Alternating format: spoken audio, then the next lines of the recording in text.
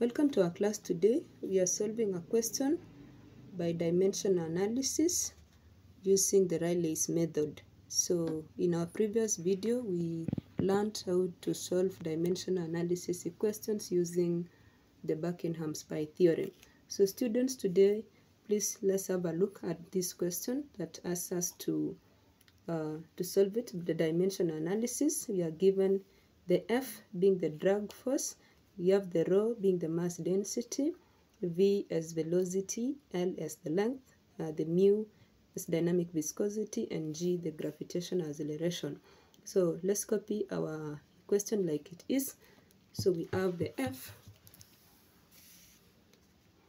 So F is equal to rho V squared L squared function of rho VL over mu, comma, Lg over V squared. So we said if you are given such a question, the first thing is first of all write all the variables. So the variables here, we have F, we have the rho, we have V, we have L. So we are not going to repeat the same because they are simply inside the bracket. We still have the rho VL. So whatever is appearing new here is mu and G. So V is already here. So after having all the variables, now bring in their dimensions, the dimension of each and every variable. So for the F, we know that F, since that we are told that F is the drag force, F is the drag force. So the variables for F is always M, L, T negative 2. For the rho, mass density, that is mass per unit volume, so it's M, L negative 3. We have the speed, which is distance per unit time, LT negative 1. We also have the length, which is denoted L. We have dynamic viscosity mu, given as M, L negative 1, T negative 1. Acceleration due to gravity G, so this is this is LT negative 2. LT negative 2. So we have the 6 variables given as that. Now in Rayleigh's method, what you do is that you write all the variables and now introduce the powers in terms of A, B, C, and D to all, not actually D, but entire values in your variables. So F is equal to rho raised to A, V raised to B, L raised to C, mu raised to D, and G raised to E. So remember, we've introduced the powers on each and every variable, A, B, C, D, and E. Now, bring in the variables like they are, but now in terms of their dimensions. Now, all these are dimensions. Please, if you're having a challenge on dimensions, I did this in our previous video. Please get to our previous video and see what are the dimensions when you're given a certain question. Now, procedure number 2 was to tell us that these are dimensions. Dimensions. Now, bring in the variables like they are. Now, for the F, we know F is M, L, T negative 2. Is now equal to, this is the density. So the dimensions like they are, we have M, L, negative 3. So put all this in bracket and write the power of A. Make this a bit different for us to understand. We having the next variable is V, so L T negative 1 and then a bracket, and we are having B. This was our B, so this is raised to B here. The next variable is L, so this is L, put it in bracket, and this is raised to C. Next variable of that is mu, so M, L, T negative 1. This is raised to D. The last variable is now G, which is L, T negative 2, raised to E. E. Now, reaching there, please now get to know the values. So we come and write here, solve for M, L, and T from the left hand side. So in our F, this is like M raised to 1 for the powers, and L raised to 1, then T raised to -2. So we are going to pick the powers of each and every values for M, for L, and for T. So let's begin with the M. So this is M raised to 1. So simply we'll have M is equal to M is 1 being equal to, this is M raised to A. So we'll have our value of A here. A plus, another place where we have an M is here. So M raised to D. So plus D. Let's move on to L. So this is 1 equal to, this is -3A, the right hand side. So -3A. Another L is here raised to B positive, so plus B. This is plus C plus -1D, so this is minus D. And lastly, L raised to E positive, so plus E. The last value is now for T, which is raised to -2. So we'll have our 2 here being equal to all the values for T. So -2, sorry, this is raised to power of -2 being equal to, so this is B, -B. And we have another T here, which is minus D. And lastly, minus 2E, this one. Now, remember we have 5 unknowns here. We have A, B, C, D, and E. They are all unknowns. So, please solve or get to know the values. So, solve A, B, and C in terms of D and E. So when you say you solve in terms of D and E, what you're simply saying is that you can have a value of A, B, and C, but inside them you can still have the value. You can still have maybe D and E appearing, being also the unknown values. For example, let's begin by getting the value of A in this equation here. So this is 1 being equal to A plus D. So the value of A here would be A is equal to, we take D to the other side, it becomes negative. So 1 minus D. So that would be our value of A. So this is our value of A. Let's also get the value of B. So if we do it with the second variable, with the second equation here, we have around 4 unknowns. So we can simply get B here because it's also in terms of D and E. So from T, we know that -2 is equals to -B minus D minus 2E. You want to get the value of B. So simply take B to the other side, and 2 would come to this other side. So this is having B being equal to 2 positive minus D minus 2E, and that is our value of B.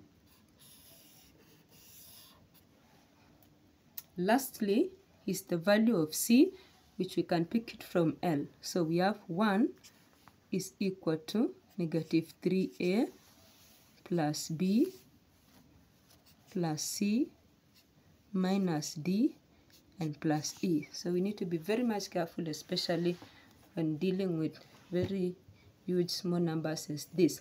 So we want to get the value of C. We already have A and B. So wherever we have a A, we are going to replace it with 1 minus D. In place of B, we replace with this value here.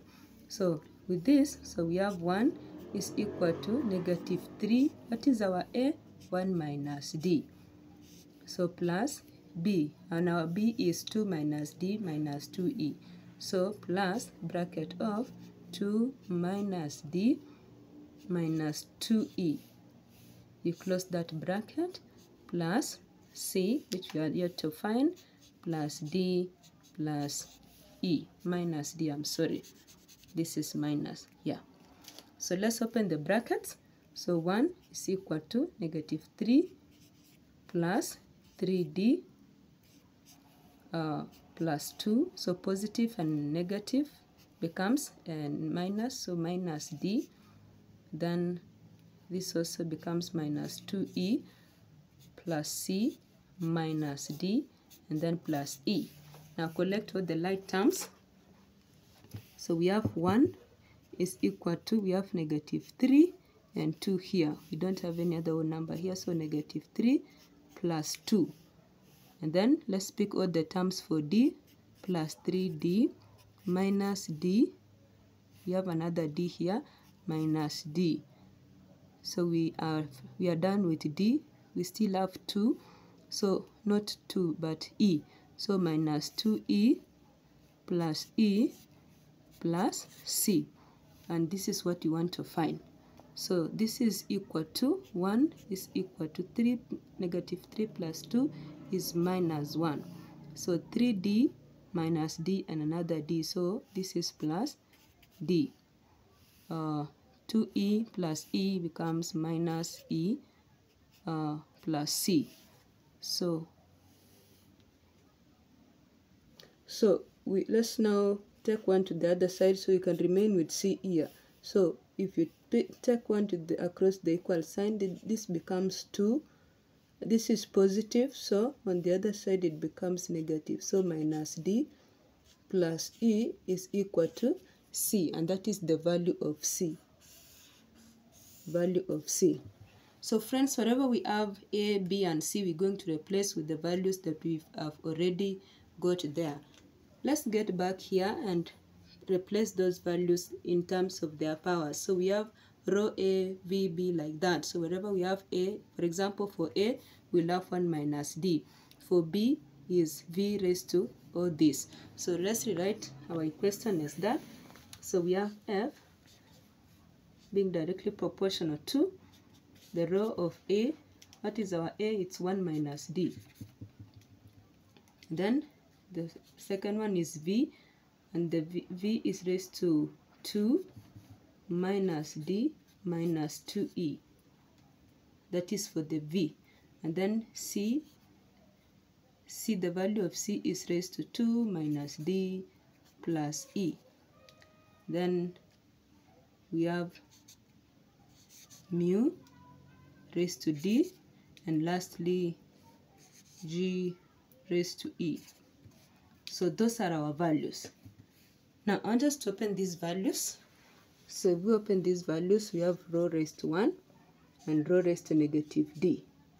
Then V raised to 2, V raised to -D here, V raised to -2E. Next for the L is L raised to 2, L raised to -D, L raised to E. Then mu raised to D and rho raised to E. That's still our F.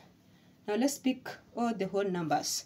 We have rho raised to 1, V raised to 2, and L raised to 2. So let's write all those. So rho, V squared, and L squared.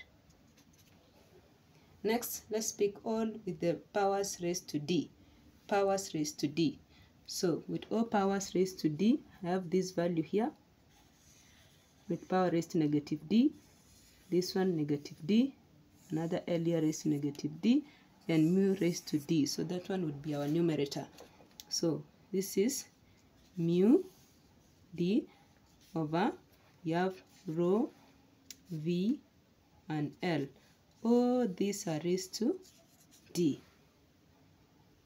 Lastly, all variables that are raised to E. So raised to E, I have V raised to 2E negative. So simply V squared on the denominator because it's raised to negative. And I have an L here and then a G. So all these are raised to E. So we almost concluding this equation. The last bit of it is that in our equation, remember it was in form of rho L squared V squared, the constant, and then rho VL over mu. So that simply tells us that this the powers D and E, we're going to introduce a negative for them to for us to have mu on the denominator and rho VL as the numerator this way. So this can be written as f being directly proportional to. So the moment you introduce a proportionality constant, you simply don't have to put an equal sign, by the way. So f is directly proportional to rho VL over mu raised to negative d, and then v squared. This one, there's no need of introducing a negative power. So we'll just pick it like it is, Lg over v squared. So the final question here would be f being equal to, because introducing an equal sign for the constant of proportionality.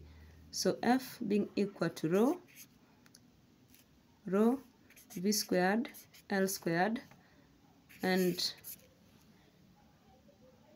that, then finishing it with rho v L over mu, put a comma, then Lg over v squared.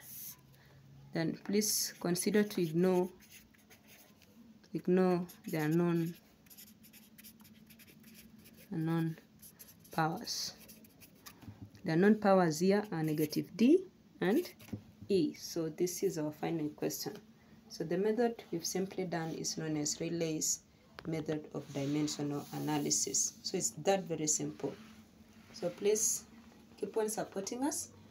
We thank you for watching, and please follow us. In case you have any question concerning the same, please comment, and you can forward those questions to us in our comment section.